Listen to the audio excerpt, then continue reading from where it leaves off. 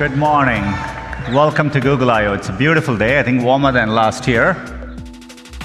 And welcome to this Nexus special, episode 58, where we will indeed be covering Google I/O 2018 on May 8th, 2018. And now, those who can't, teach. This Nexus special is hosted by Ian R. Buck and Betsy Dadabo. Find the show notes for this episode at thenexus.tv/NS58. All right, Betsy, it's that time of year again. Android I/O. No, Google I/O. I messed up already. It's okay. Google can't even keep track of whether they want to call things Google or Android these days. It's true. They're constantly changing the branding behind things. I think the most recent example that I can think of would be Android Pay. Nope. Google Pay. Nope. Google Wallet. Wait, I've forgotten what it's called already. Google Pay now, but I think. Yeah, they're both called Google Pay. One of them's called Google Pay Send, Right. and they used to be Google Wallet and Android Pay. Yes. Oh man. So Google I/O, Google's big developer conference, but of course, as with all these developer conferences, they always have a keynote right at the beginning for all of us consumers out there who are enthusiastic about what they have to sell to us. And so that was at it was at noon today Central Time, the one true time zone. And leading up to this, our good friend Ryan, who normally would be on a Google episode, but was busy with other work things today, he posted on Twitter that he's looking forward to this, but he had some questions. Will Google have answers for those hoping for more privacy? Which is always a question. Will Google have answers to So What OS? And I'm not sure exactly what he's referring to that, with that, but I think it might be Chrome OS and Android were supposed to have a merger, but then they sort of didn't. So I'm not sure. Yeah. Will Google have answers to questions? Period. And will Google deprecate an answer only to make another answer that misses the point? Which is, I think, gets at the heart of Google's messaging strategy for sure. But a lot of the other things that they've done that, they've got things that should connect well, but sometimes miss each other in really obvious ways. One kind of, before we even start the news, one thing that I noticed during the keynote was that pretty much every person who was out there presenting was wearing a big, giant, Wear OS watch, formerly known as Android Wear. And so I kept waiting for them to talk about, some new version of Wear OS that with new capabilities and stuff, but they never did. Wear OS did not come up. So that was an interesting omission. I think the watches were just hey, it still exists. Yeah. FYI. Yeah. And it was they went to some real lengths to show them off. This one guy had long sleeves on, but then it was conveniently tucked. That cuff was tucked underneath his watch so that we could all see his watch. Or possibly just because they're so ginormous still. Yeah. That it would look awkward any other way. Yeah, you can't button your long sleeve shirt. It's no Pebble. Without, yeah, no. Speaking of that, actually, pretty soon I'll have a review of the Fitbit Versa on Second Opinion, because Savannah got one, and I'm very eager to compare what Fitbit is up to these days since they, bought the Pebble team. But we're not here to talk about that. We're here to talk about Google. So, of course, they started off talking about AI because for at least the last 3 years, Google's entire MO has just been AI. It's going to change the world, right? And Sundar Pichai, of course, talked about a few specific ways that AI is being used. I really liked the healthcare example that they gave. I feel like I've seen that example somewhere before. I don't remember if they brought it up last year or if I just read about it on the Google blog. But they talked about using machine learning to detect stuff in a retinal scan and specific I don't remember what the retinal scans were originally intended to be for, like what they're supposed to detect. There's people with early onset for people with diabetes who Okay. might lose their vision. Okay. So it'd be early warning signs. Yeah. But it turns out with the AI, it could detect many more conditions through the eye and see identifiers like male, female, age, other things that a human would not be able to, looking at the retinal scans, determine. Did they bring up like cardiac arrest or something like that in there? I think so. Something like that. And that's, like, I love that example because it's like, it's a non-invasive procedure, right? So like, who's going to be against it?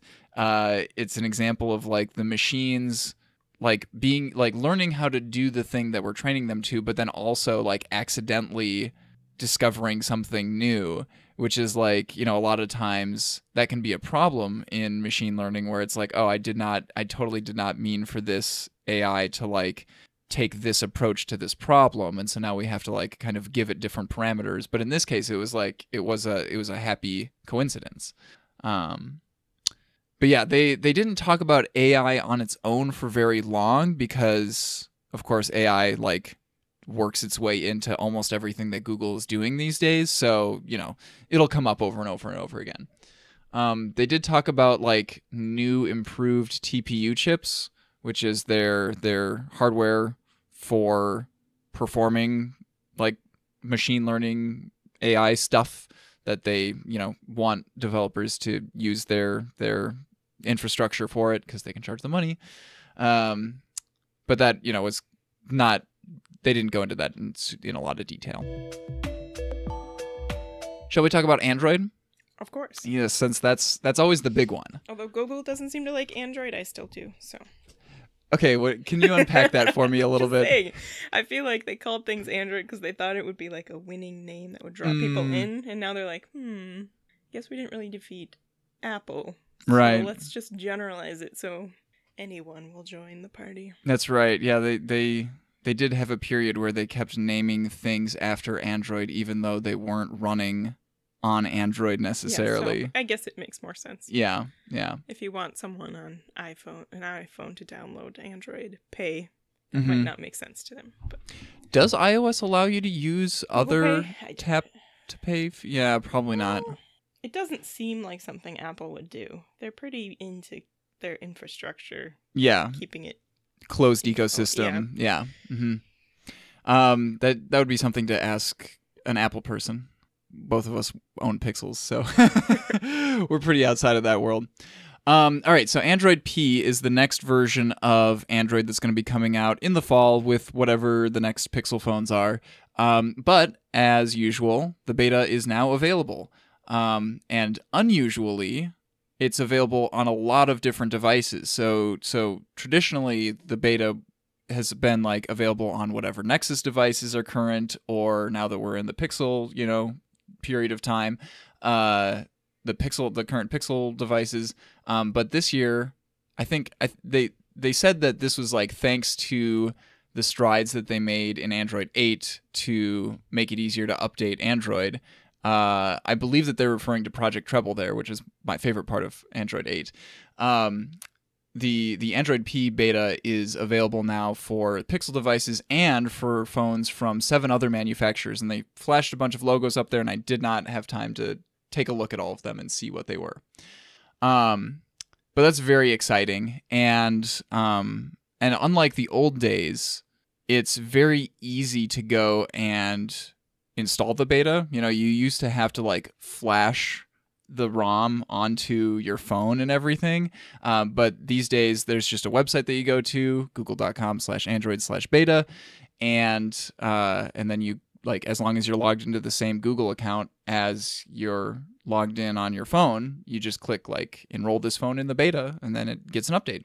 Yes. And I don't usually read this fine print, but I did in this case to see what problems they're encountering this one. And one of the scariest warnings is system app performance is periodically known to be slow and janky. And yes, that is a quote from their website. So use at your own risk. And I love that because you don't expect, a big company like Google to put something kind of goofy sounding like that in their, in their like update notes. I would expect to see that kind of thing from like Pocket Casts maybe, because they always have fun with their release notes. So the new features in Android P that they have previewed for us, the first one that they talked about was adaptive battery, and I was when they started talking about battery stuff, I was like, wait a minute, like, didn't you guys already solve this problem twice before, with like the doze and then like the deep sleep or whatever? But adaptive battery is meant for a slightly different use case. So it's trying to cut down on like, days where you might have an unusual amount of battery being used for no particular reason that you can tell, right? We all have those days where it's like, oh, wow, like, why am I down to 30% already and it's only 3 o'clock in the afternoon? And the way that it's doing this is Android's going to be figuring out which apps you are likely to use in the next few hours in order to, I think they were talking about prioritizing them, but what I think they actually mean is like preventing any other apps from doing like anything, even in the background. Yeah, and how did they figure that out? I forgot the word they kept using. Oh. AI? Yes. Yeah. Or machine learning. I think that's their official phrase. Oh, yeah. I'm actually not sure if they mean something different between machine learning and AI. Yeah. Because I feel like machine learning is kind of if we drew a Venn diagram of it, machine learning would just be inside of AI. Yeah, it's using AI to or it's improve itself. It's one version of AI. Yeah. Another adaptive feature that they talked about is adaptive brightness, which I think is a confusing name because don't we already call adaptive brightness? Like, isn't that the setting where it automatically adjusts? Yes, based on what the lighting is. Yeah. Apparently they're calling this new version adaptive brightness as well. But I think it's because when you adjust it, it learns if you manually adjust it at different brightnesses, it will just slowly change, so it's not adjusting maybe as much when it's a certain brightness out. Yeah. Because like the adaptive brightnesses that are built into phones currently are kind of based on what the manufacturer thought would be, a reasonable brightness for this lighting, and based on like, what you had like the dimmer set to when you hit the button. But it like not everybody is going to have the same preferences for each lighting condition. So that's like it's more, I would almost call it personalized brightness instead of adaptive brightness. I think it's machine learning brightness. Yep. Now this next one actually doesn't use machine learning, I think. Nope, wait, it does. It does. Dang it. So they talked about app actions, which is by itself doesn't really use machine learning. It's just, a new API for developers to be able to kind of tell Android that like, here are some actions that somebody could perform in my app, right? So maybe like actually this reminds me a lot of like shortcut widgets kind of thing, where you can put them onto the home screen, if you like want to be able to tap on one button to open up Google Maps and have it start navigating you to a particular place. Was this the slices thing? Yes. Yeah. Okay. And so it's called app actions in some places and it's called slices in other places. I think like they called it slices when it appeared in a Google search. Right. Yeah. Or on the not Google Now screen, whatever that is. The all apps screen? No, maybe in the assistant. Yes, the assistant. That's the one. But yeah, so like it'll be showing up in several different places, and that's where like machine learning comes into it because Android will be trying to predict like what action you might want to do. Like if you say you want to order a pizza and it regularly knows that you have a Domino's app. A slice of that would come up that would allow you to order the pizza directly from the search. A slice of pizza will come up? A slice for a slice. Yeah. And of course, like as soon as these kinds of features are announced, I start thinking about like, oh man, what kinds of app actions are the apps that I already use, going to start building in, and how's this going to apply to my life? And, and then I remember that like oh, half of the apps on my phone are from like developers who aren't going to be updating their apps to, take advantage of new stuff. So that's sad. Oh well. MLKit definitely uses Machine learning. machine learning. It's It named is. after it. And this is wait a minute. MLKit. Kit. That's an Apple like MLK. Oh, no, I'm thinking of just the word kit after something is like that's a very Apple thing, Yeah. You've got WebKit and HomeKit and other kits. This is the extent of my Apple knowledge here. But yeah, so they it's basically a set of APIs that's available through Firebase, which is like Google's developer infrastructure thingy that people can take advantage of. Yeah. I think. Ryan and Brian and Brandon are probably like rolling their eyes at me now because I have a computer science degree, but I don't do programming. So basically, it's just going to make it. Those who can't do teach. Yeah. Yeah, I have thought of that on occasion. But yeah, it's going to make it easier for app developers to just like build in cool features like being able to recognize objects in pictures or, like other common stuff that machine learning is used for.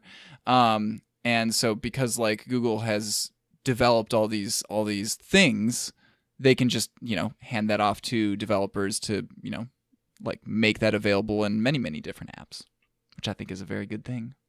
I wonder, is Firebase available for iOS as well? I don't know. Good question. Because Google has been doing quite a few things that are like available cross-platform. Like I know that game developers, if they did so desire, they could make a game that uses the Google Play like achievement system and stuff on both Android and iOS. But of course, nobody does because like Why would you? yeah, and because I mean, even on Apple side of things, like hardly anybody who's playing games uses Game Center. So Because why would you? yeah, I don't know. Do you? I definitely use the Google Play. Yeah, I mean, back when I played games, I don't play games anymore because I don't have time because I make too many podcasts. But I used to like very, very meticulously look at what achievements my friends were getting and like Oh. how we compared and stuff. And They yeah, seem so arbitrary. I just never looked into that. yeah, it's very true. Like the amount of experience Right. points that are because that's just set by like whoever made the game. Right, and so you could get 10,000 experience points for playing Bejeweled, and yeah, I should just make my own game and Yeah. give myself like max int experience points. Yeah. UI. There's some UI changes in Android. When we first started seeing like screenshots from Android P, everybody was like, "Whoa, wait a minute. Like the home button isn't a button anymore. It's like a little pill and there aren't any other buttons around it." And like, are they doing an iPhone 10, kind of gesture thing? Kind of. Yep. They kind of are. So the home that home pill is still going to be a home button that brings you to, your home screen when you tap on it. But then a lot of the other stuff that we used to do, especially with like the recents button, are being replaced with gestures. So now if you want to go to your list of recent apps, you got to swipe up from that home bar. You can swipe up again to open the all apps list, which is pretty cool because like currently you can only get to the all apps if you're on your home screen, if you're in your launcher, But now it'll be accessible from any app that you're in. And then you can swipe to the right to like quickly scroll through your list of recent apps. So that would be like, I think that kind of takes the place of like double tapping on the recents button to just like quickly switch between the last two apps that you're using. You can just like quickly like swipe to the right kind of thing to like go to the last app that you were using. They didn't talk about the back button, but I noticed that it showed up sometimes and it didn't show up other times. So I think it must be the kind of thing where like if the app that you're currently in has some action that's associated with the back button, then it will appear. Otherwise it will not. Which I think I like that. I like that change. I do. Because it's annoying to press it and nothing happens. Yeah. Or it's even worse to press it and then it brings you to your launcher. because it's like, wait a minute, I Yeah. just wanted to go back. I didn't Right. want to Go go out of the app, home. yeah. Like the home button is for home. The back button should be for back, and they shouldn't overlap. Right. But we don't know all the details behind that one yet, so we'll see. We'll see if it's reasonable. We'll find out in the fall. I do like the changes that they're making to the volume slider. Because right now, it's kind of a meme to like, that problem where like, okay, I'm gonna tap on a YouTube video. Oh crap! Wait a minute. How high was my media volume? I don't remember. I need to like turn it down, and then you hit the down volume button. But because the video hasn't started yet, Right. it changes the ringer volume, right? Your notification sound volume, and then the video starts, and it's super loud anyway because like you weren't able to change the media volume before it started. And so now what happens is when you hit the volume buttons, by default it's changing the media volume, and you can only change the notification sound volume by tapping on the on-screen button for the notification, Just how you used to with the down arrow to get the rest of the Yes. Yeah. Yeah. options. The difference is that now it's never arbitrary, like which one is going to be the one that you're controlling first. It's always going to be the media volume that you're controlling first. And then the other change is where it's appearing on the screen. So in stock Android currently, the volume, appears as a horizontal bar along the top of the screen, but it's going to, in Android P, it's going to be a vertical bar right next to the volume buttons. So I think that's probably something that like each phone manufacturer is going to have to like tell Android where the volume buttons are, because they're in different places on every phone. So yeah. Oh, and then the auto rotate change. Decide if I like that or not. Yeah, Basically, the change is instead of it automatically rotating when you rotate your device, it says, "Do you want to rotate your device?" You you moved your hand. You want to rotate it? That's how I interpreted it.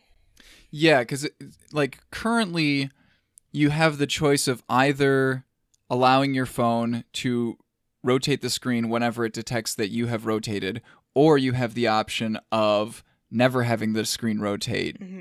And the default now, and I think this might be the only option now in Android P, is going to be when you rotate the screen, it pops up with a little button in the home bar that if you tap it, then it will toggle between portrait and landscape. I can see that being really nice. Yeah, I mean, I have often switched it to one or the other. Like when you're laying in bed or something. I wonder if there will be special cases for like if I'm in YouTube, right? And in YouTube, like I always want it to rotate when I rotate the screen because I want the video to go to full screen. You know what they need? What do they need? Machine learning. They need to apply machine learning to this, and then you'll be a happier camper. I thought you were going to say an API so that the developers can tell Google like what's reasonable in their app. Oh, no, right. Machine learning. It'll solve all our problems. Yeah, because then it'll be like, oh, he habitually wants this. So we'll just assume. That's true. And then, here's this last one. Oh, this is going to be contentious. Basically, they're going to take all of my preferences and throw them out the window here. Right. We know what Ian wants, but we're not going to give it to Ian. We know what is better for Ian. Exactly. So, and it's not entirely wrong, I'll be honest. Oh, yeah, no, very, very true. So this is they call it digital well-being, and they talked about it both during the Android section, but also during a different section. Right. So I think it's kind of goes beyond just Android. Right. Because have you ever wondered how many hours of Netflix you've watched? I'm sure you have and not actually wanted to know. Now it's going to tell you. Man, this is like, because, as somebody who releases content on YouTube, right, I obsessively look at the analytics for what other people are watching on my channel. Now I'll be able to obsessively look at the analytics of what I'm watching on everybody else's channels, and not just on YouTube, but across like everything in theory. So Google's goal here is to try to help people find balance in their lives. And yeah, so they're going to have like an entire dashboard that shows you how you're using your time on your electronics, of course, because Google doesn't know what you do with the rest of your time. Wait a minute. It probably does. It probably does. We could, if they expanded this to like everything, you know. Hey, Ian, Yeah. I see that you've gone to Dunkin' Donuts again for the 3rd time this week. Don't you think you should lay off of all those donuts? I feel like this is a Saturday Night Live commercial in the making, in which it's going to start recommending things based on like how many cat videos you've watching and chocolate you're eating or whatever, and be like, Ian, would you like me to set up an appointment with your therapist? And then if you don't, a couple weeks later, it's like, Ian, I already called your therapist's office, and I made you an appointment for 4 p.m. I'm going to shut off your phone if you don't go. But Google, how will I navigate to it if I don't have my phone? Oh, man. Yeah. So they talked a little bit about, like, yeah, we understand that, like, you know, everybody's using their devices to like improve their lives, you know, to be like the most effective person that they can, but at the same time, like, you know, it's very tempting to use these devices for other stuff that, you know, you maybe you don't want to. And he even like talked about you know what, like you come home and you're really tired at the end of the day, and you know, maybe just watching your favorite TV show, like that's going to feel like a good, you know, use of your time. But if you come home and you just like watch a bunch of infomercials, then you'll feel like you're wasting your time. And I was like, what kind of example is that? Okay. No, where I think this Yeah. will actually be useful for me is I have a habit both morning and night of just laying there and reading the news or whatever, and this helps curb that, which since I used to give you rides and you know how late I was, that's usually why. So Hang on, Betsy. You always told me that it was because you had a bunch of ice to scrape off or whatever. well, that usually would play into it, but Yeah. it would be like I didn't stop browsing the internet long enough to check the time and see that I needed to scrape off the ice. Yeah. Now, of course, as much as Google rules my life, they don't control all of the apps that I use, you know? So they are building in, like, ways for developers to surface information from their apps to Google about how you're using their app. So if you came here with questions about more privacy, no. There are no opportunities for more privacy here. No. And yeah, I think they also talked about, I mean, like, I tend not to think about these kinds of things because I don't have kids and I have no plans of ever having kids. But like, you know, they talked a lot about these young people who are growing up, you know, surrounded by phones and everything, and how do we teach them to, you know, responsibly addictions. Yeah, like using electronics with moderation, you know. So this was kind of, I don't know exactly how this is going to solve that problem, but I guess it gives parents more tools to. It also gives, you know, children just more things that they have to work around in order to trick the system. It makes them sharper. Yeah, Fine. sure. Yep. Now it does give you a little bit more control in a few things. Android P will let you set like time limits for particular apps, like on an app by app basis. I don't know if it's going to like suggest time limits for things or if that's like entirely up to you. I don't know. I think the parental feature is you're setting a distinct time limit. Mm-hmm. But I don't know for your own personal use. Right. Yeah. It'd be interesting to like be able to set limits for yourself if you know that you're going to be like out late and, you know, when you're super tired, you aren't yourself and don't have self-control. So Or, like, I mean, if you need to be somewhere in 40 minutes. Oh, sure. The show you're watching is longer than that. You could set it to basically like an alarm clock. there you go. Yeah. Forced. This also ties into a few new like do not disturb features in Android. So they have a new thing called Shush, which is like if you set your phone down face down, as you have on the desk right now, it will default to being in do not disturb mode. That's going to be a problem for me because I almost always have it face down. So Yeah. I'll just change my habit. It's fine. Yeah, and it's definitely going to be important for them to communicate that effectively to users, because if or let them turn it off. Right, yeah.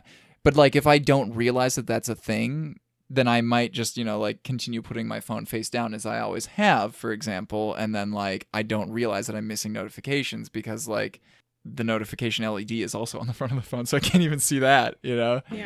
Yeah.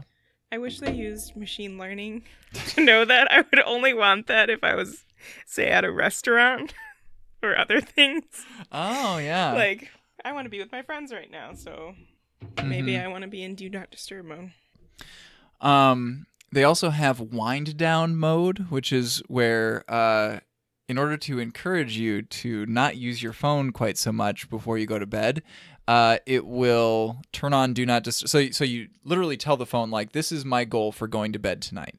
And then at some period of time leading up to that, it will turn on Do Not Disturb, and then it will also set the screen to be grayscale, which I think is pretty cool. Because I have heard that as a kind of a pro tip for like making your apps, like taking the power away from your apps for just like grabbing your attention all the time. Because you can still totally use a phone, no problem, while it's in grayscale. It's just that, you don't have like these colorful notification, badges and things popping up that, that'll like draw your attention to them. I wonder if grayscale would look really interesting in, like nighttime mode as well, because it's orange shifted. I was wondering about that, if they would still do orange shifting or... I should hope so, because like when a screen is displaying like white, right, it's using a lot of the blue, light from the screen. Right. So, and that's what night shift is supposed to cut down on. So, yeah. Then it wouldn't really be grayscale. It would be orange scale. Mm-hmm. Maybe we just need to rename it. Mm-hmm. Here we go. Google's never renamed any products before. Android scale, we'll call it. And then they'll call it Google scale a year later. So Google Assistant definitely came up a lot during this keynote because frankly, it replaced a lot of older things, and kind of unified. Did it really unify anything though? Because like it replaced the voice commands that used to be in Android, but didn't have like a personality behind them. And now it's replacing Google Now, which was also associated with the voice commands, right? They were both part of the same app.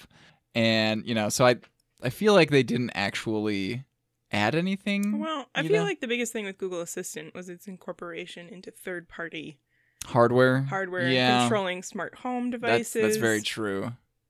So the biggest thing to me was connection to other things. Mm-hmm.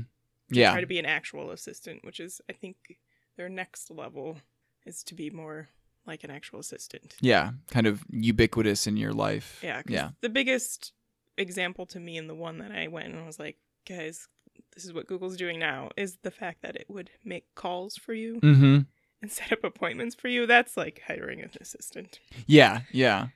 And I mean, a lot of the other things that Google services have been doing for me over the years are definitely things that like an assistant would have had to do back in the days of like pen and paper, all of my like calendars reminding me when to leave for things, like inbox filtering out, like knowing which messages are the most important that I need to know right away versus like the ones that I can wait until I have a minute to like sit down and go through my entire inbox kind of thing. Like those are all very assistant-y things, but like this definitely, so this feature where you can have the Google Assistant call a business in order to set up appointments for you is like, it feels very Turing test kind of like situation. And I think that's why we're all very like, whoa, that's the future. If it made it so that I never had to talk to CenturyLink customer support, then it would be worth it. Yeah. I would pay money for that. And I really like it because I feel like we as customers are going to be giving businesses kind of a taste of their own medicine, Like I call a helpline or whatever, and I have to like talk to a robot for a while before, who tries to like solve the problem for me, but then I just have to get through that robot before I can get to an actual human kind of thing. And now I'm just having a robot call them for me. Yeah. I sort of picture it, there was the Google Homes talking to each other. Oh, yeah. And slowly falling in love or whatever. I'm wondering. You will have to send me that link because that sounds adorable. Does anyone ever, I don't know, do they record these and see like if the two robots are talking to each other, like, what actually the process is that they go through to get there? I don't know. It's weird. I think my favorite thing about the demos that they played for us was like that the Google Assistant inserted a bunch of unnecessary like ums and uhs into what it was saying, and I was like, it sounds just like a person talking on the phone. Right. It was a little uncanny in that way. Yeah. Now, the name of this feature is really awful. It's bad, guys. It's bad. Google Duplex. Duplex. What connection does that have to calling somebody?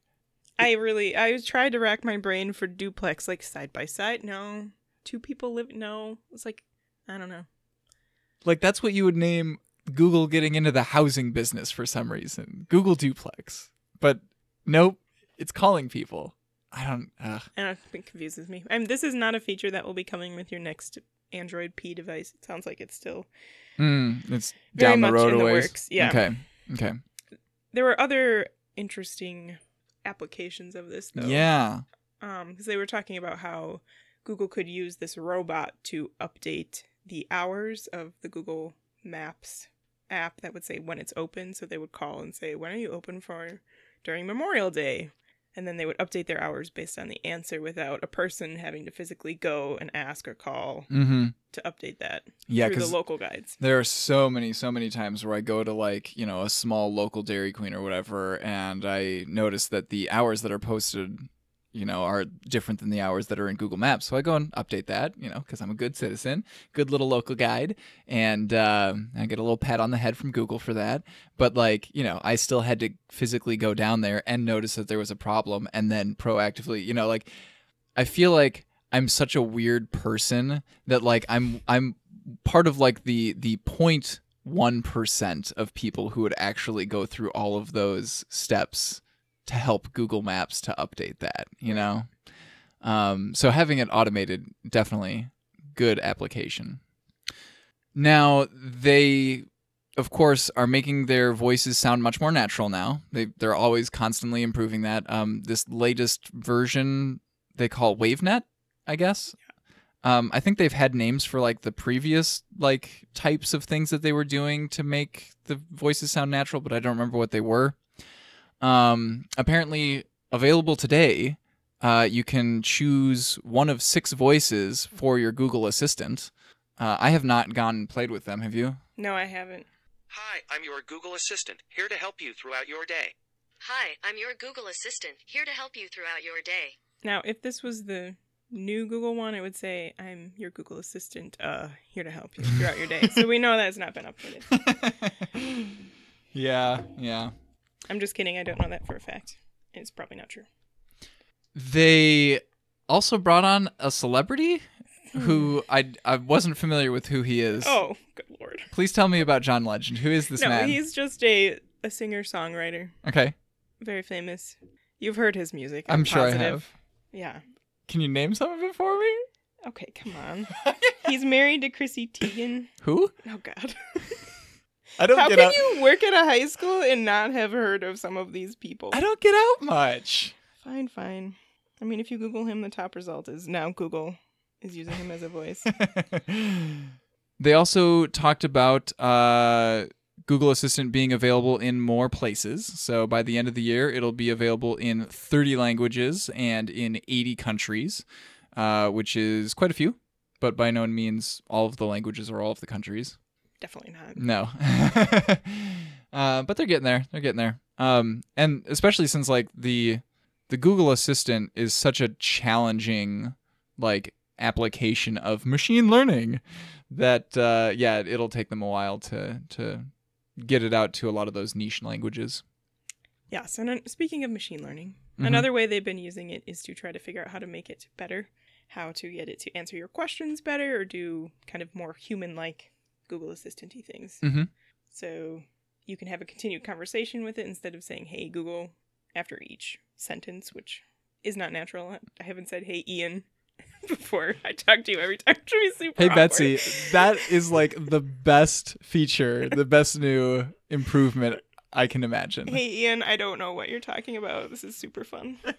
I can't do it. I can't do it more than once. I know, it's awkward, which they also picked up on. Yeah. Yeah. And I understand why that needed to be the case. But if they can figure out how to remove that necessity without opening up like the Google Home to having more false positives kind of thing, of like responding to stuff that was not directed at it. Yeah, I'm curious about that because I've often used it to play music Mm-hmm.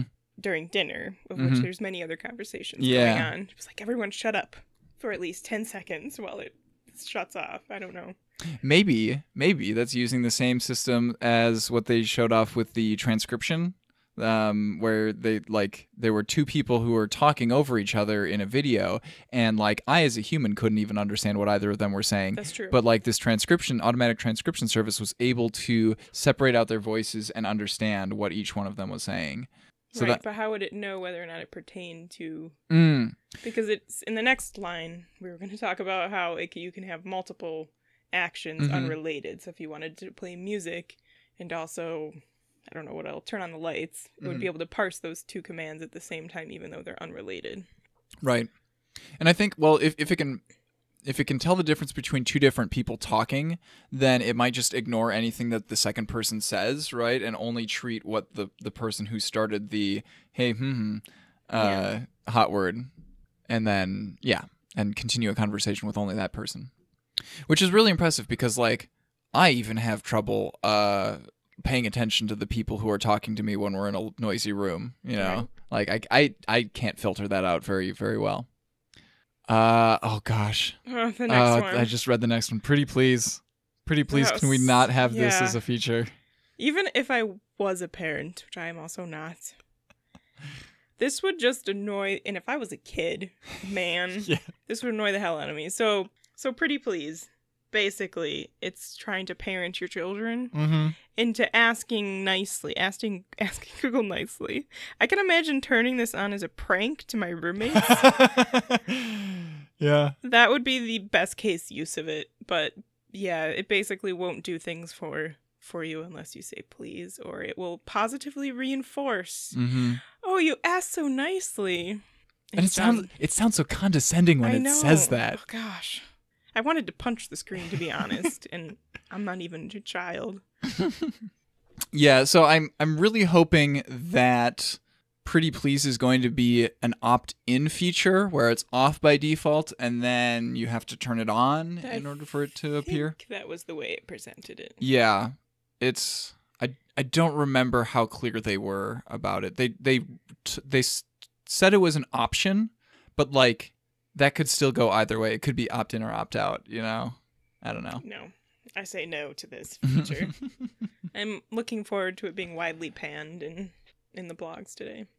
And this actually this gets at one of my main problems with like these smart home devices is that like I don't know when there's been an update to it. And so like when it starts responding differently to commands, I'm like, "Oh, great. Now I got to like refigure out how to talk to you." Like a couple weeks ago, like, so my morning routine, I always like go downstairs into the kitchen as I'm like getting myself some cereal. I say like, "Hey, good morning." And it's like, "Good morning." And it gives me like, the morning update. And then it like transitions into a bunch of news, podcasts. And because I have a Chromecast in the kitchen, that's the default playback device for that Google Home. All of those podcasts come through the speakers, right? Instead of through the Google Home itself. And I used to be able to tell the Google Home stop. Actually, I would always say thank you because I set thank you as a, replacement word for stop, because it does feel more polite. Pretty please. I'm sure it would really congratulate you for your politeness from now on. But yeah, like lately, whenever I tell it to stop, it doesn't stop the cast. I don't know what it thinks I'm trying to get it to stop, but I always have to go to my phone now to stop the cast. There's got to be a different way of doing There's that. got to be, but I have not figured it out. And because I only do this once a day, you Have know? you tried to shut the hell up? Does that work? I don't think it would take that. Maybe if politeness mode was off.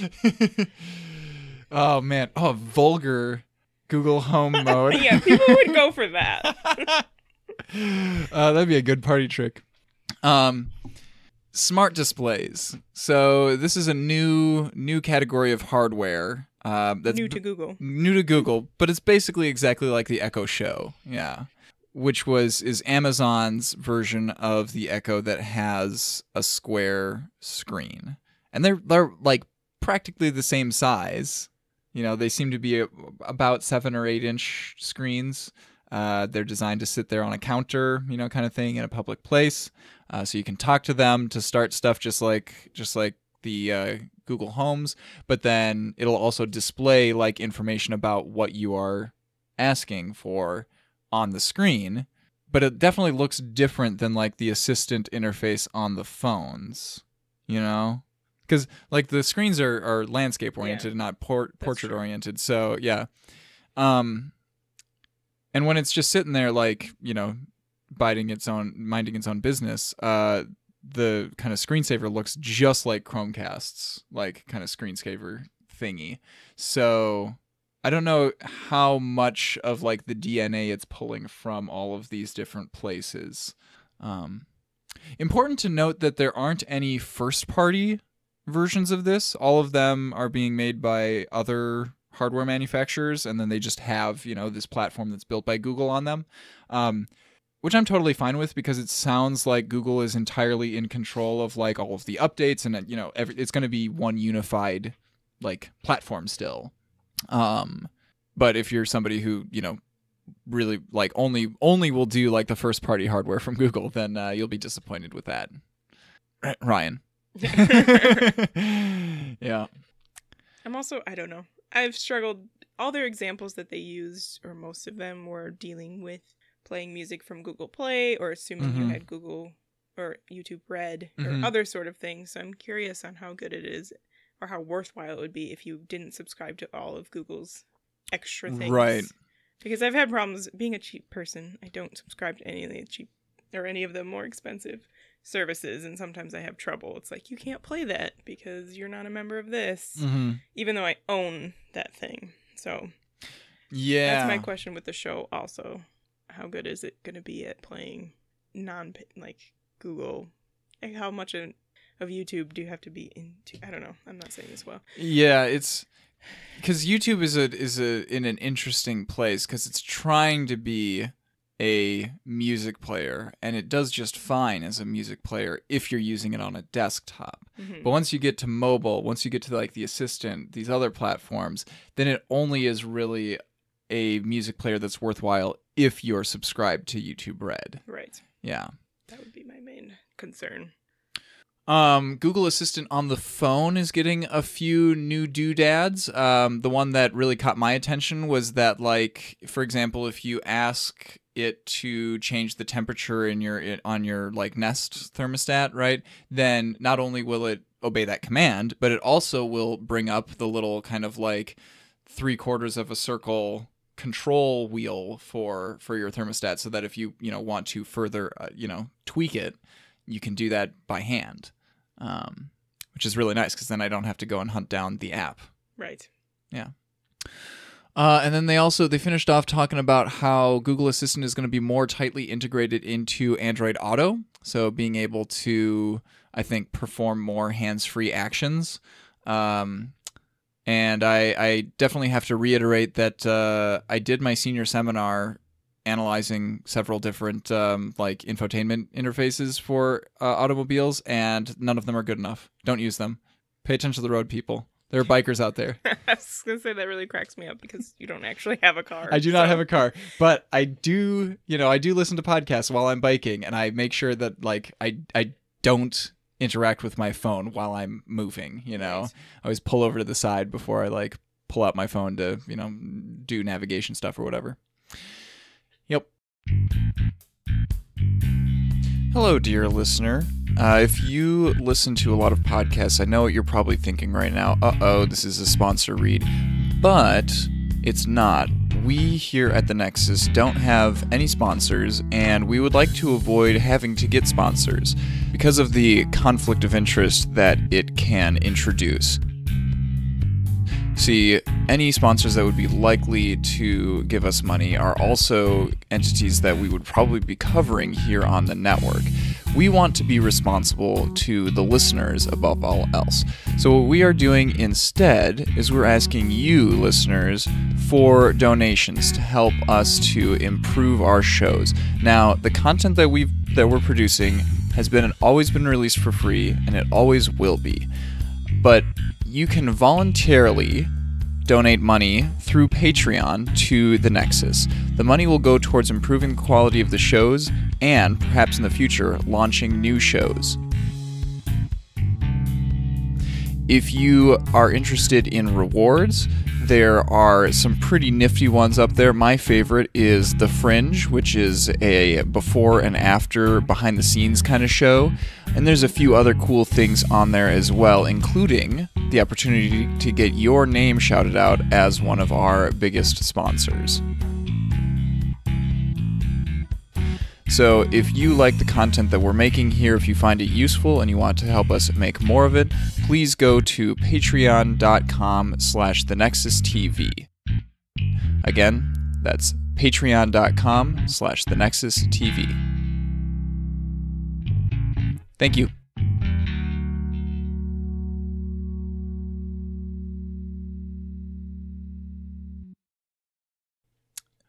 Google Photos. Surprisingly, there was one of the biggest cheers for the feature here. Wait for it. It's converting pictures of documents to PDF. Yeah, that's how you can tell that this was a developer conference. Everybody went wild when they just said the letters PDF. Right. And they didn't even like specify whether this was like a PDF that's fillable or anything like that. You know, it didn't seem like it was doing anything special like that. It's just literally taking like a picture that you've taken of a document and saving it as a PDF. Which I guess is a great feature, but yeah, I mean, sure. If a PDF doesn't have like selectable text, then to me it's just a JPEG. But yes, but does it do that? That would be even. I don't know. They didn't specify. At least I think I was too busy typing to really be paying attention at that point. But yeah, you know. They also announced that you will be able to take old black and white photos and have Google Photos automatically apply color to them. And of course, you know, we'll have to see how well it does that. But it sounds like a nice, nifty, you know. It depends on whether, like, what your preferences are. Do you like having them black and white, or do you like having them color? Right. You know? I'm curious what assumption it makes about the colors, because how would you know what the clothing colors are right specifically? There's and I mean, like, this is an art form that has existed for a while, you know, taking black and white photos and making them into color photos. And I don't know what techniques they use for like figuring out what it's supposed to be. Yeah. Can you take a grayscale screenshot of an Android phone that is in, you know, its wind down mode and have it apply color to it again? We'll find out. We will have to experiment with that when all this comes out. Yeah. Google News. So this was one of the big things that was kind of talked about before the conference, right? You know, everybody knew that, okay, Google is going to be kind of... Sorry. Ian just activated Google somehow. Oh, yeah. You didn't even say, hey, Google. No, I said okay. Oh. I did actually say the hot words right. in the correct order. What was I talking about? You were talking about Google News and people knowing that. Yeah, so we knew that they were going to be like winding down Google Play Newsstand, which was their like selling you magazine subscriptions thingy that nobody ever used, and they're going to be rolling that back into the core Google News app. And they're also revamping Google News I'm not super familiar with what Google News looked like before this update, but it's all materialized. That's good. It's using material design. It's going to be mixing together lots of different types of content. So, traditionally, I think in Google News, you would expect to see a lot of written articles. But now they're going to have written articles. They're going to have videos. They're going to have podcasts available. I don't know how well podcasts are going to fit in there because, like, the podcasts that I'm used to listening to are like an hour long, and that's not going to, that is not the collection that you want to be spending an hour listening to something in, But there definitely are like news-based podcasts that are, 3 minutes, 15 minutes long, kind of thing. Much more reasonable. I'm not sure how this is going to be incorporated, but it's possible too that basically they're having a timeline of news as well. So if you wanted to know about volcanoes erupting in Hawaii, they might have the most recent things, but also maybe down news articles from 10 years ago when it was really active and blah, blah, blah. So maybe if someone's scrolling down, you might assume they want to know more about it. You might want to listen to an hour-long podcast about volcanoes in Hawaii. I don't know. Yeah. They're doing a lot to kind of tailor Google News to you specifically, you the reader, which I think, that's been kind of a core part of Google News for a really long time, is like you can go and tweak your preferences for like, I'm interested in politics, I don't care about sports, yada, yada. But it seems like Google News is using machine learning to make a lot of those like inferences about you without you having to like specifically go and proactively set them ahead of time. I am curious to like go and try and use Google News now because it's been forever since I've opened it, but I definitely remember that like back in high school, I think I set specifically like Star Wars as an entire section in my Google News interface. That's precious. Yeah. I've been using it for a while now, and there's a difference between my habits and the person I wish I was. Okay. So when I wish I read more about politics, in certain times of the year I might be more interested in them, but my habits are not necessarily to click on these articles, but it's the person I would want to be. So I don't really want it to make decisions entirely based off of my habits because they're not always good habits. So this is like when you invite somebody to your house, right? You've got the sitting room that has all like of War the and Peace. Very classy, highbrow books out. And so that's like what if you hand somebody your phone and they open up Google News, that's what you want them to see is all the politics news and all. Yeah. Or I to see to be like, oh, look at me who likes politics, but really doesn't. Or there's things sometimes if it bases it off of what you click on. Like sometimes this is not true, but the headline seems enough for me to like, oh, I know what's going on now because at least I can register that the volcanoes are erupting in Hawaii. Now I know that, and that's all I really need to know. Yeah. But I don't know. And I do worry about it making decisions about what is important to people and places based on all that. I don't know. It makes me slightly worried about the moral decisions it's making and what is important to the world or you individually. I mean, to be fair, I don't think that news corporations themselves have been the greatest at choosing morally what should be important and what people should be reading and watching, But that's a discussion for another time. Speaking of news corporations, actually, they are going to be emphasizing trusted news sources.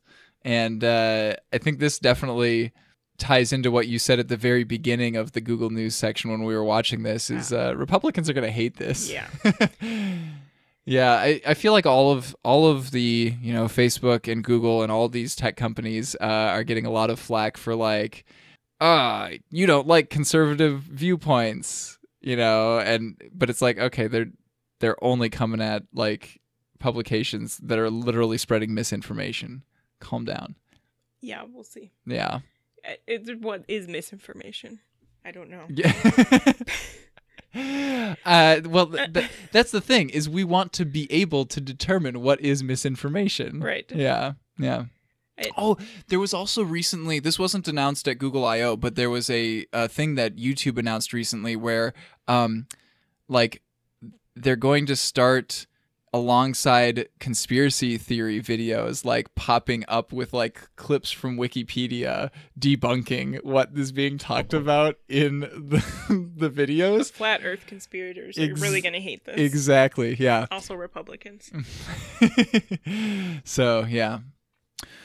They also talked about a new thing called Subscribe with Google, which is a way to kind of abstract away, me having to go to like the New York Times, for example, and like giving them my credit card information and signing up for their subscription and stuff. I can just, if I'm logged into my Google account, click one button, subscribe to it, boom, now I have access to it wherever I am logged into my Google account. Yay. I wonder if that makes it kind of use the New York Times, say, as your preferred news source for stories. It could, yeah. Oh, yeah, and I hadn't thought of it from that angle, that, like, if the Google News app can take into account, can, like, use my credentials for showing me the stuff that I'm already paying for, then that makes it infinitely more useful. Because, like, I think previously Google News wouldn't do, like, without being aware of that, it might only be able to show me, like, 2 articles per month from, right, or New York the Times. link will be there, but then when you click on it, you'd have to pay for it. So, like, right. Would it then set maybe the New York Times as your top link and the Washington Post further down because it knows you don't have a subscription for Washington Post? Right. I don't know. It does frustrate me sometimes. I mean, you can read all of those in incognito mode, but still. Yeah. Or like save to pocket or whatever. Yeah. Yep. Fun stuff. Speaking of the Google News app finally being available in material design, Google also is making it easier for third-party developers to make material design apps. And this is something that, like, I've heard Ryan complaining about a lot, because he has looked into, like, making apps that use material design, and he's like, there are no actual resources available for anybody to use. Like, if I want to make one of those floating action buttons that has, like, kind of a gradient and a little bit of a drop shadow and stuff, I have to make all of that stuff myself from scratch. Google doesn't give us any of that stuff. They just, have these documents available that kind of give us guidelines on, what it should look like in the final product. But Google is changing all of that today. If you go to material.io, then you will find a theming tool, which makes it very easy for you to kind of play around with, like, changing the color scheme in your app. When I say you, I'm referring to you, a developer, not you, an end user. And then Material Gallery is a related product that makes it easier for designers to collaborate with each other on, projects that they're doing, material design projects probably. So that's pretty nifty. It also has tools for different OSs as well. So you can use material design in iOS, so your apps tend to look a little bit more the same across platforms. Yeah. And that's a whole debate, is like, should I have a similar look and feel across all of my different platforms, or should I tailor it to the look and feel of each platform so that it feels like it fits in? And, because I have an iPad at work, and then I have my phone, and it is sometimes annoying because the Goodreads app is completely different on the iPad versus my phone, and it's somewhat frustrating. Yeah. And then, like, the web is, Wild West, so, like, anything goes. Yeah. Now, Google Maps, one of the most beloved products from Google, is getting a few new things. They are going to be... Actually, I kind of thought that they were already doing this, but maybe not. Automatically adding, like, addresses and business listings to Google Maps based on Street View imagery. Because, yeah, they've already got all these cars going around taking pictures, so then they can kind of tell where businesses are based on, the signage that's there, because they have image recognitions, or text recognition in images, whatnot. I wonder if this applies to houses as well, because sometimes it's inaccurate Yeah. about Yeah. what your house number and how that relates to the map. Oh yeah, when I was in Morris, like it was all over the place. It was terrible. Yeah. They are adding apparently motorcycle directions as a new form of transportation. And you texted a friend who rides a motorcycle, and what was their theory on what this could mean? I asked him what the difference would be really, and he said, I don't really know. Some states allow for lane splitting, so maybe it would take that into consideration. That's where like two motorcyclists can ride side by side in one lane? That's worse. It's where a motorcycle can go between two cars, so it's going down the lane. Oh, sure. I do that on my bike all the time. Yes. But it's illegal in some places, and you're doing it illegally here. Well, okay, I do it way over on the right-hand side, so I'm splitting a lane between a car and a curb. Oh, no, this is lane splitting between two cars. Yeah, that sounds dangerous. Yeah, I don't like that. Yeah. But yeah, I can't imagine how like turn-by-turn directions would have to be different in that case, you know, because like it's like Google Maps isn't going to be able to like look at all the cars around you and tell you like, oh, go through those in between those two cars. It just knows what road you're on. Yeah. And unlike cycling, you know, like bicycles have a lot of kind of designated paths, or like we have our own lanes kind of thing, you know. Places they can go where cars can't. Like yeah. So it'll prioritize those when giving me directions, but like that doesn't apply to motorcycles. So I don't know. Maybe it just changes like the time estimate. No, I don't know. They can go the same speed. Yeah, I don't know. None of this makes sense. Yeah. We'll have to see. They're adding a new tab to Google Maps, which is called For You. So it's going to be personal recommendations. In particular, so like I think the idea here is that you tell it like, here's a neighborhood that is of interest to me. Probably because I live there, right? Or I'm there all the time because I work there or something like that, right? And then it will be able to tell you like, oh, here are some new places that are opening in Frogtown, right? Here are some places that are trending that, you know, maybe you haven't been to before, but like lots of other people are going to that place. I don't think this is going to be super useful for me personally because like I don't go out anyway. I mean, they could incorporate it with the other machine learning. It's like, you've been watching a lot of cat videos and eating a lot of chocolate. Maybe you need some wine. This is a great wine bar for you. Or maybe, what if there's a new cat park opening? That's true. You could take your cat here. Mm-hmm. I do really like the Your Match feature, which is going to be like, so think about when you're browsing through Netflix, right? And Netflix tells you like, oh, this show is like a 95% match for you based on, you know, what we know of your preferences already. I resent that, and I feel like it's a challenge. I trust the algorithm. So Google Maps is going to be doing the same thing, but for businesses. Pretty cool. And I can't wait to see like what data points it's pulling from, you know, because it's like, will it figure out that like, okay, Betsy cares a lot more about like how the food actually tastes at a place, and then will it figure out that like Ian cares a lot more about it just being cheap as heck? And yeah, does this only figure this out based on how often you go somewhere, or if you actually review it? I don't know. I think it does definitely take into account reviews that you've left for places. Yeah. But if you're not a frequent reviewer, which exactly. I'm guessing a small percentage of the Google Maps users actually review. Right. Maybe this is like a sneaky way for them to just like encourage people to put more reviews on Google Maps. Yeah, that seems like the most likely scenario. I wonder if it has a filter for asshole reviewers who are always like, the service was terrible. Just never go anywhere. Yeah, people. they'll just stay home. If you're somebody who doesn't like anywhere, then nothing will show up for you. I had to send back my cheese sandwich because it was too melty. It was too cheesy. It had the cheese underneath the patty instead of on top of the patty. Don't go here.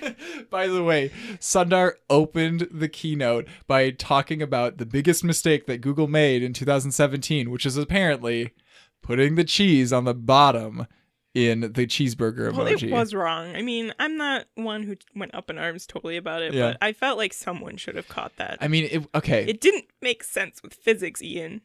I can put the cheese wherever I want to in my cheeseburger. Yeah, but it wouldn't melt nicely over the bun. Okay. Physics. You know what thing Google actually did get wrong in an emoji one time that nobody made a big deal about was the like little devil emoji that was supposed to be smiling was frowning in one version of Android. And so one time my girlfriend sent me a frowning like an angry devil, and I saw a happy devil because I was on the newer version of Android that had the correct version. Oh. And I was like, "You're so happy," and she was like, "No." You know what it would be really smart to use machine learning for? Is to show you what the emoji would look like on the other person's phone for your contact. Because I never know when I'm texting someone that's using an iOS phone. Right. Because we once texted each other back and forth during a lunch meeting. Not you and I, but some of my friends. We basically text each other emojis, and we're like, what the hell? I texted you that? So I feel like Google, take note. This would be a good application of your machine learning. There you go. I really, really like this next one. Integrating the camera into walking directions. So the example that they gave here is like, all right, you come out of a subway and you look around and you don't know which way to go because you don't know which way is north because, like, you've been underground. You don't know which way is north. Exactly. Or sometimes it's not oriented. Yeah. Oh, yeah. If you're looking at the screen and, like, the little blue indicator is, yeah. And so now what they're going to be doing is they're allowing you to kind of just point the camera at the stuff around you, and it will match that up with what it has already seen from, like, street view imagery, right? And go, okay, you're pointing east right now. Go right. Yep. And then it will, kind of like overlay the like blue dotted directions for walking on your screen as you're looking at stuff. So it's getting into augmented reality as well. They're also doing some like proper augmented reality stuff where you can point your camera around and it will like show you business listings for places, like right there on the building kind of thing. What their rating is, what they're famous for, whatever, and stuff like that. And then they also they talked about they seemed kind of hesitant about this one, like we're not sure if this is going to be a feature yet or not. But they had like a little like 3D modeled fox that was like walking around in front of the person as kind of like their guide, and it looked very much like the fox that pops up the first time that you use Google Cardboard, and you're in that tutorial. I don't know. I wouldn't mind that. I think seemed kind of cute. Yeah, it wouldn't bother me. Yeah, it's not like I saw that feature and was like, yes, please. Yeah, no. Pretty please. Not the way that like Google Duplex, I was like, yes, please, but don't call it that. Yeah. Google Lens is getting a few new things. So I didn't really realize that Google Lens still hadn't rolled out to a lot of other devices properly because, having a Pixel phone, I just, like it's there. It's always been there. Yay. But Lens is going to be rolling out directly in the camera app on a bunch of third-party phones. And once again, they had like, they flashed a bunch of logos up there of like the companies that make these phones. And that's pretty huge because Lens has been available in our camera app on the Pixel phones for a while. Have you used it? Now that I'm saying that, I can't think of many times that I've used it. Only a few random times just to see if it worked. Like once I pointed it at my dog and it actually knew what breed it was. I think I always try to use it on QR codes. Yeah. Yeah, that's mainly what I use it for. And I don't encounter QR codes very often. Yeah. They're using machine learning, surprisingly, though, to improve it so that if you do see objects, it will make suggestions for you based on these objects. Like, hey, I really like this style in the store. And it's like, hey, here are other things that would match that thing. So if you're completely inept at dressing yourself. Hello, that's me. Ian, you can test this out for us. And I will ask your students to rate you and see whether or not they feel like you're better dressed. That's my challenge. I think that Savannah would be a better person to ask about, how I'm dressing. Yeah. They also, Google Lens is going to be able to recognize words now. And when they announced that, I was like, wait, how could it not do that already? It was very confusing to me also because they've been able to do this in Google Translate for a really long time. So why that wasn't incorporated into Google Lens, I don't know. Yeah. And I mean, if Google Photos can make PDFs out of things, Yeah, why not? And then they finished off by talking about their self-driving cars, which falls under the Waymo umbrella instead of the Google umbrella. And I thought that this section of the presentation was almost unnecessary because, like, most of what they talked about on stage was like, here's all of the challenges that we've had to overcome in order to, like, make Google self-driving cars work. And I'm like, I know. Yeah, it wasn't necessarily new information aside from the fact I was super excited that they figured out how to drive in snow. Mm-hmm. Yeah. And that, yeah, it was really cool seeing their kind of like visualization of like, this is what the sensors see with all of the raw input. And it was just like an entire sea of like green in front of this car because like there's just particles everywhere and it, you know, it's just detecting stuff all over the place. And then through the magic of machine learning, we're able to filter through all that noise to find the actual nuggets, you know, of like what the car needs to know about. And boom, look at this. It's detecting the 4 parked cars that are on this street. Good stuff. It's possible they tacked this on partly because of the recent news that Uber did indeed hit a pedestrian on a bike. So people may have been wondering, is Google really doing any better? And their answer here was, why, yes, we are.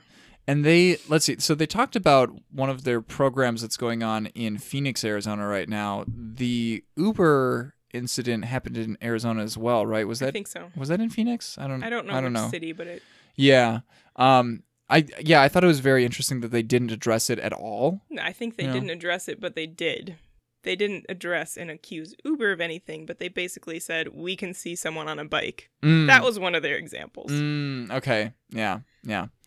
And we won't hit them, unlike Uber. That was implied. Okay, yeah. It didn't seem as heavy-handed to me as you're making it sound. No, but I mean, they're not gonna... They're too classy for that. Sure. Right. Google being classy. Uh-huh. Yeah. They did talk about kind of like the specific program that they've been running in Phoenix, Arizona. They've had a few like early riders getting to try out these Waymo self-driven cars. And like, this isn't like, you know, all right, we've got this like pool of people and like every once in a while we'll let them like use the car. I got the feeling that this was literally like, hey family, take this car. This is now like the car that you use all the time. Which was like, man, I would love to be part of that program. I know. If they want to test out snow, I mean, come up. Here come we go. Up to Minnesota. We've got a little bit of that. Yeah. And sometimes it sticks around until like April. Right. Yeah. So lots of snow. Yeah. Experience. Lots of testing opportunities. Do you want to know if it can drive in a blizzard? Drive in Minnesota. Do you want to know if it'll drive in snow plus rain plus ice? Drive in Minnesota. Do you want to know how it will do sharing the road with bikers? Definitely drive it in Minnesota, specifically Minneapolis. Right. Everywhere. But then they announced that soon anyone in the city of Phoenix will be able to call for a ride from Uber? Waymo. Yeah, and I didn't hear them talk about like pricing or anything. I don't know if they're charging people for this. I don't know what are the details? Give me the deets. Yeah, this was not good news for Uber.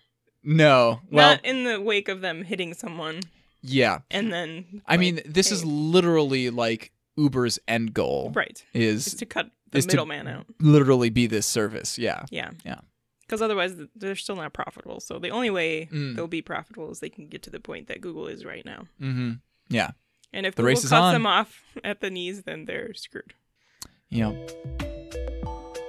So that was all the major announcements that they had for us at Google I/O. Nothing about Wear OS. Nope. That was disappointing. No. Nothing about Chromebooks or anything like that. And as usual, nothing about hardware, but that was to be expected. Right, yeah. All their hardware announcements are going to be in the fall. I mean, they did have the Google Assistant thingies with the screens here. I forget what those are called already. But, yeah. Totally not the show.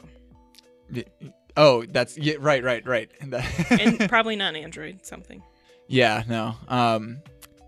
It was pretty entertaining watching this in the teacher's lounge at a high school, you know. and like other people coming in and out and going like, oh, what are you guys Are watching? you watching the Windows something? Why, no, we're not. And well, to be fair, Microsoft Build Conference is literally like in its second day right now, so that is going on. Yeah. I don't know. And I guess I would like to leave us with what they told us at the end of the keynote. Make good things together. Yeah. Yeah, That's a nice sentiment. it is. So in the spirit of making nice things together, Betsy, where can people find you on the internet? You can't really find me very much on the internet. I mostly use Twitter to complain to CenturyLink mostly. Hey, what if Google came out with a service that could complain at For companies for you? Yeah, if they noticed that my Wi-Fi was slow on my phone and then pinged CenturyLink for me, I would love that. That'd be perfect. Have fun talking to their chat, because I sure do. And I am Ian Arbuck. You can find me on Twitter as Ian Arbuck, or you can take a look at ianarbuck.com for links to other stuff that I make. This episode of the Nexus Special is released under a Creative Commons attribution license, so feel free to take any part of it and use it in any way that you like, as long as you link back to thenexus.tv/ns58. We have a brand new subreddit dedicated to the Nexus. So that is the official comment section for all of our episodes. So if you want to discuss this episode with other people, then go and check out reddit.com/r/thenexustv. And remember that no matter how you're listening to this, you should definitely go and subscribe to Nexus Special in your favorite podcast player so that you can get new episodes as soon as they come out. Thanks for listening, everybody. Have a good one.